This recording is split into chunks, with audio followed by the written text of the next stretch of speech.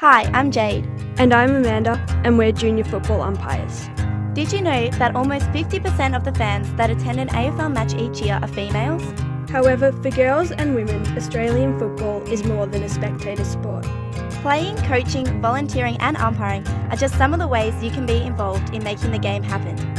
In fact, at the elite level, there has already been 2 female AFL goal umpires. We look forward to more girls taking up the challenge and enjoying the benefits that umpiring offers. So it goes, another lonely day. Signal, wave the flag, record the score. Have you ever thought about umpiring as a way to participate in the game? Getting involved is probably easier and a lot more fun than you think. The AFL's Youth Leadership Umpiring Program, along with the Duke of Edinburgh Award, might just see you umpiring at an AFL match sooner than you thought possible. At Olsh, the umpiring program fits into the curriculum through the Duke of Edinburgh Award.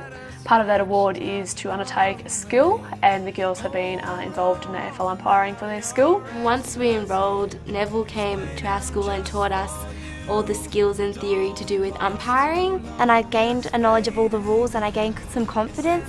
And then we got to the Auskick game and then went out to do our real game after some training at Moorabbin Saints, and that was a lot of fun.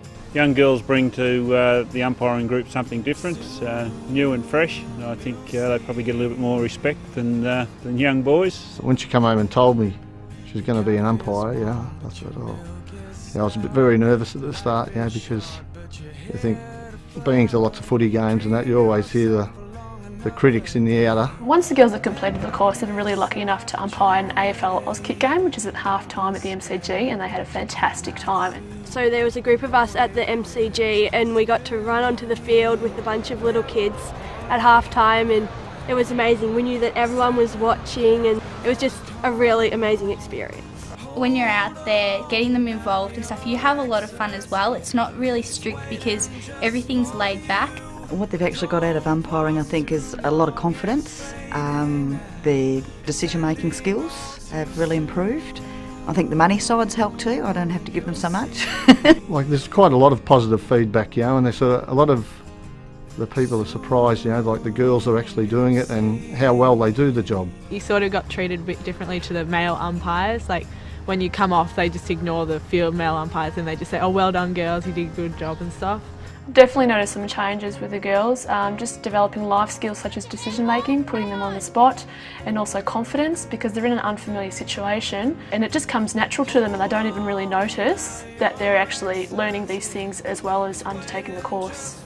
I'd absolutely encourage them to continue with their umpiring.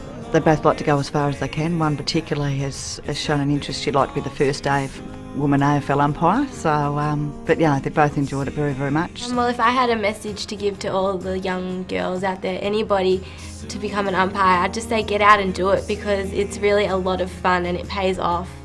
Once we got started, we didn't realise we were doing anything special. For us, it became natural to be out there.